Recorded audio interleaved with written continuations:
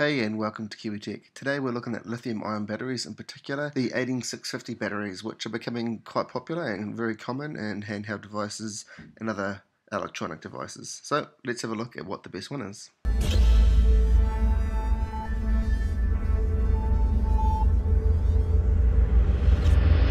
have three different types of lithium ion batteries, 18650s. We've got a Trustfire, we have an Ultrafire, and then we have a Panasonic battery. So I'm just going to show you the difference because the difference is quite significant. So the first one is 2400 milliamp hours, this one's 2500 milliamp hour, and the Panasonic's only 2200 milliamp hour.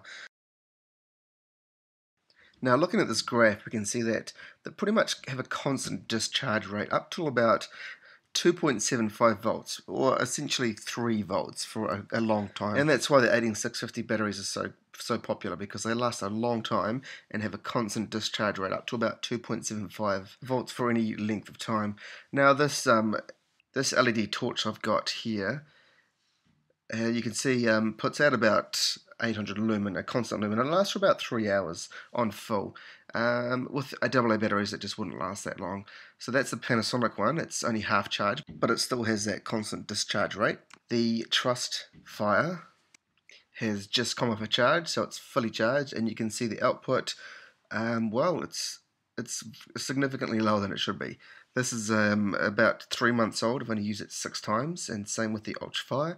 This one's I bought at the same time, both off eBay, and both authentic brand, and has the same discharge rate. So you can see it's nowhere near producing the 800 lumens that the torch is rated to. I've put in the brand new Panasonic one. The other one was pretty much half charged. I use it for about an hour and a half. We can see that it's pretty much the same as the first one was. I'll just cut the video and insert it now. And we can see that no matter if it's fully charged or if it's half charged, the Panasonic battery is producing the amount of voltage that it should be. So just be careful when you're going to buy batteries. Make sure you do invest money into it. You may think you're going to save some money and buy like 5 or 6 of these cheaper brand names. And we can see that even Trustfire and Ultrafire that have a reasonable name with 18650 batteries, they are not going to last as long, and their capacity just isn't what they stated as. So as we can see in this graph here, Panasonic, X-Star and Senbor are the brand names that you're really going to look for.